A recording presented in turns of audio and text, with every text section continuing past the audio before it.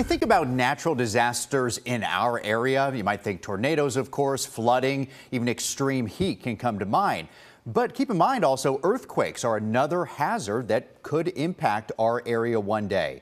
News 2's meteorologist Alex Libby had a chance to speak with an expert in earthquakes, and he's in Tennessee. Alex, what do you have to tell you about this? Well, Mark, Brian Blake, the executive director of the Central U.S. Earthquake Consortium, says earthquakes have been impacting Middle Tennessee and Southern Kentucky for millennia. He says the 4.4 earthquake that impacted Los Angeles earlier this week could happen here. Tennessee is located between two seismic zones, the New Madrid to the west and the East Tennessee Fault to our east. Blake says a destructive one could occur at any time. We have the potential for a large damaging earthquake is upwards of about a 40% chance that could occur basically at any given time, according to the U.S. Geological Survey.